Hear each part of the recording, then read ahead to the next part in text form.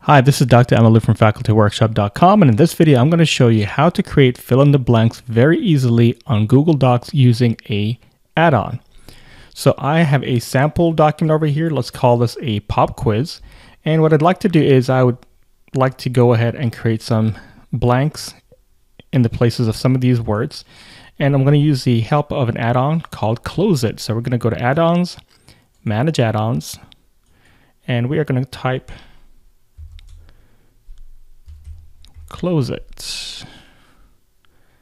That's the add-on, and we're going to click on Install. Click Continue. Select your account. Allow. Click on Done. All right, we can go ahead and exit this, and what we want to do at this point is click on Add-ons, click on CLOZEit, and Start. And you've got a couple of options over here. You can either highlight the words that you want to convert into blanks, or you can underline them. You also have the option of selecting a word and having the first letter appear to be a hint for the students. I prefer not to do that. I do want the students to guess the entire word. So what we're going to do is we're going to go ahead and select the words that I want to convert into blanks, and I'm going to go ahead and click on Highlight.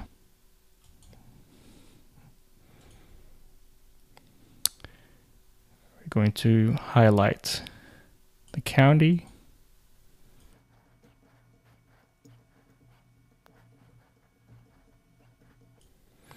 and in case you're wondering, the color of the highlight doesn't really matter. I just picked orange because it was easier to see.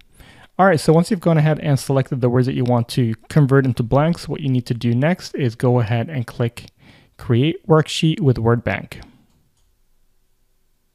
And as you can see, all of the words that we highlighted have been converted into blanks, and the correct answers are basically listed over here. So this could be basically your master sheet as a teacher.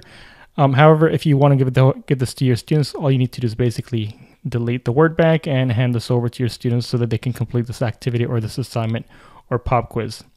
If you found this video useful, please give it a thumbs up and subscribe to the channel to be notified as soon as we release another video. If there's something specific that you would like to learn, please post your request below this video in the comment section. Thank you for watching.